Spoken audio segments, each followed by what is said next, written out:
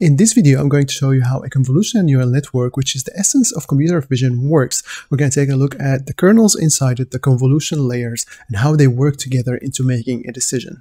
We're going to use a very awesome tool that will allow us to visualize what happens to the image inside each layer of this network.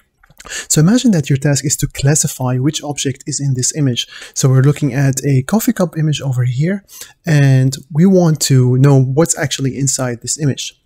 We could basically cut up this image into rows of pixels, or columns if you wish.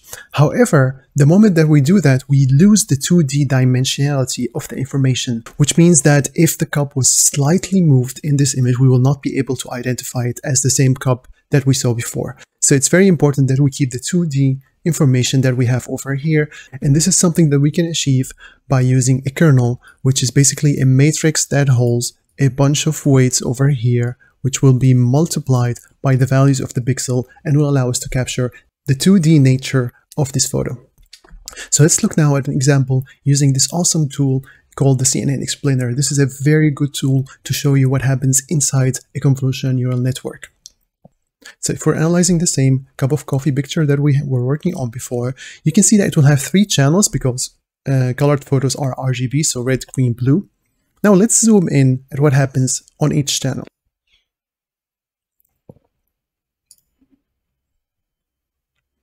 What you see over here is the effect of the kernel.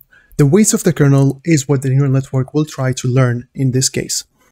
So if I place my kernel over here, I will be taking the first corner made out of 6 pixels. What will happen is that the weights of the kernel will be multiplied by the value of the pixel, then we sum all of those and we put it as 1 pixel in the new image. This is the same thing as applying a filter to your image, and that will allow you to extract information from this photo.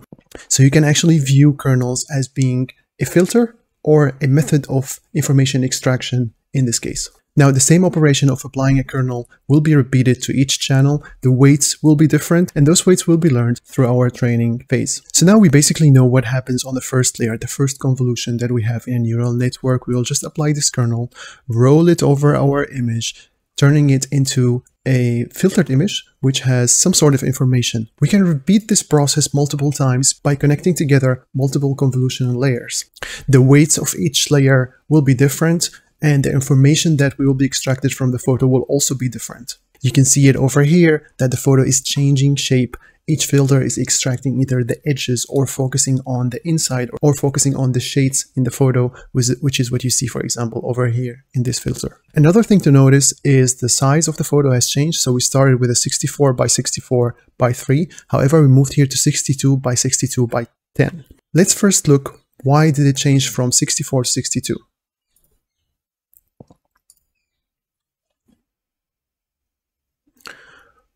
When we look at the kernel, we cannot basically extract information from this first column and the first row over here because there are basically no pixels before them that we can sum together with them. And that means we will have to lose the first row and the first column from each photo. And that's basically why we use 2 pixels. Remember that this effect will repeat every time you do a convolutional layer. Now, the second thing is, how did we move from 3 channels to 10 channels? Well, the simple explanation is because we've used over here 10 filters, so 10 different kernels, and that has transformed our image from a 3-channel image to a 10-channel image. As you can see over here, each one of them has different colors and different representations on the inside. Now, another method to extract information from an image is the max pooling or pooling layers in general. What pooling layers do is to take either the max, the average, or the minimum value from a set of pixels. So here, if we define a pool of 2 by 2, we will basically take the maximum value between those pixels values and we will move it on to the next layer. And that means, in the case of a 2 by 2 pool, that we will lose half of our pixels because out of each 4 pixels we will only get 2. The image that we will have on the last layer after we apply a bunch of kernel and a bunch of pooling might not be representative of the original image. It will mainly become an abstract representation of the original photo that we fed into our neural network. When we change the photo that we're working with, we will see that the convolutional layers and the pooling layers will have different effects on each photo, and that's what you will see over here. And those effects are what helps the CNN make a decision about the class of the image that we're working with over here. So now we know that the two building blocks of a CNN and computer vision in general are the convolutional layers and the pooling layers. Let's see how we can code those. By using Keras from TensorFlow, we can easily add a convolutional 2D layer over here, define how many filters we wanted. So if we wanted to build a CNN similar to the one that we had over here, we would have to set the number of filters to 10 over here. And that will be equivalent to this set of filters that we have over here. The next argument that you need to define is the size of the kernel. We've defined here a 3x3 kernel, which is exactly what we saw when we looked at this image over here. This has a 3x3 kernel that summarized the information. You can also change the shape of the kernel. I encourage you to experiment with the size of the kernel to find the best one that suits the task that you're trying to solve. Just like what we saw in the previous video, we need to set our input shape since we're working with images over here.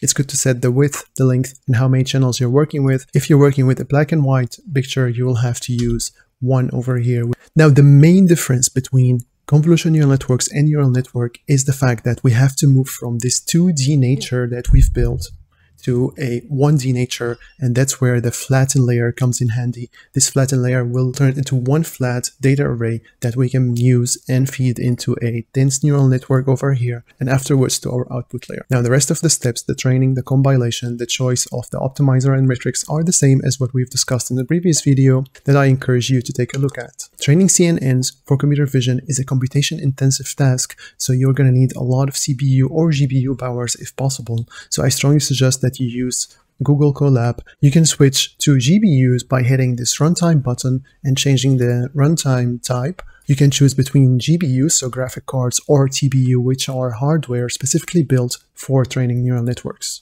Switching your hardware will give you a very good boost in your training time and will certainly make your life easier. So don't forget to tick that box. That was everything I wanted to talk about. Thank you so much for listening, and until the next time.